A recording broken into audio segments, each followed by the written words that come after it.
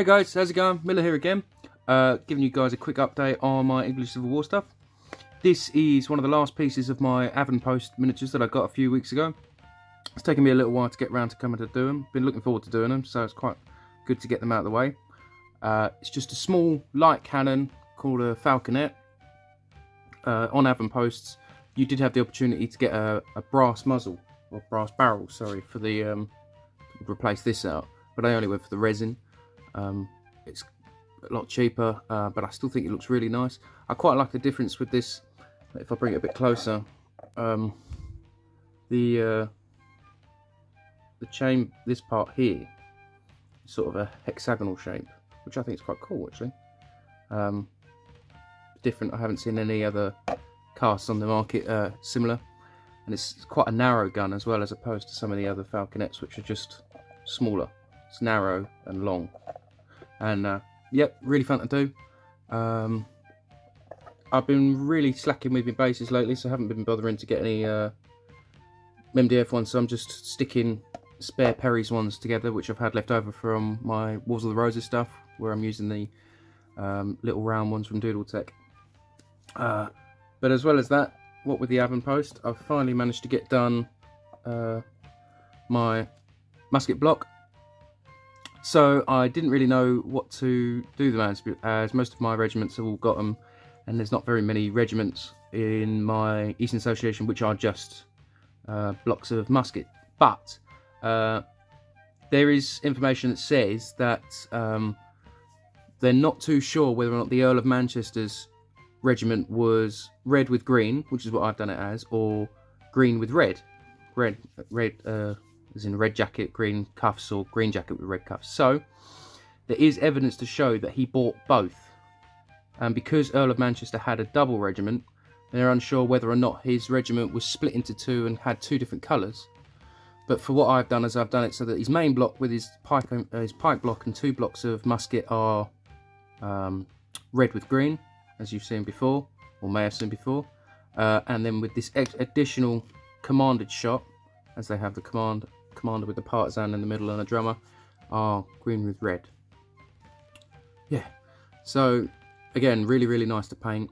Again, I've got them on my Doodle Tech movement trays, which have got the bit on the front to allow a bit of space for anybody who's got their guns ready to fire. Obviously these ones are in marching positions or advance, so you don't need it, but I have one, so they're going to go on it until I get hold of another regiment to use it.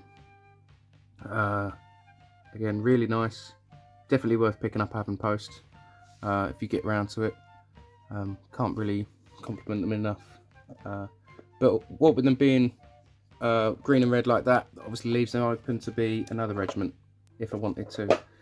So that is all of my Avanpost figures painted, except for one, which was the commander for my, see if I can get to zoom on all of them, which was the commander for my artillery piece.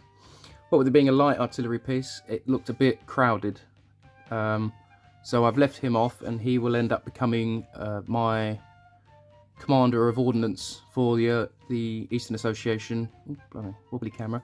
Which was Thomas Hammond, and he also commanded a regiment of flintlocks, or the regiment of flintlocks, or firelocks, sorry, for the Eastern Association. And the firelocks would have been used to guard the barrel stores and the baggage train, as what with powder, you don't want a lit ember that you would have got from the matchlocks. So they used the firelocks for that, and would also, obviously, anyone else would end up using them later on in the English Civil War, as they just became more and more common.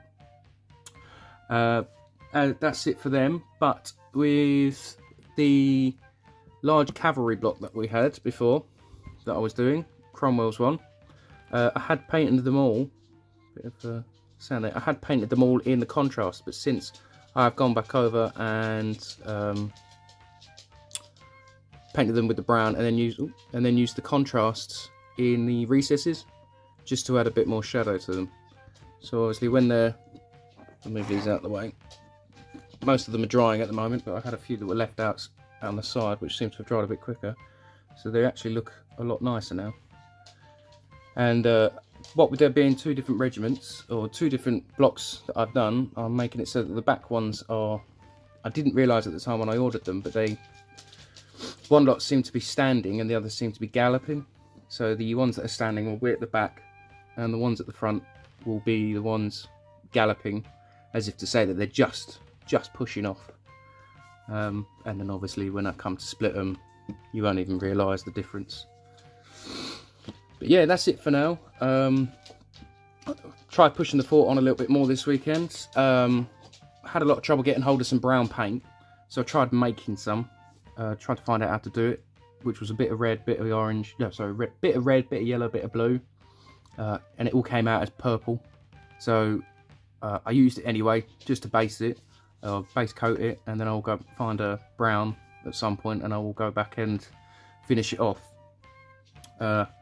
And also this weekend I've been watching a lot of the Vikings series. I've got up to about series 4, fell out with it, or got bored of it. Been back watching it this weekend, and I've nearly finished season 6, so I'll be cracking on with me Victrix Vikings when I get round to it, once the cavalry's finished.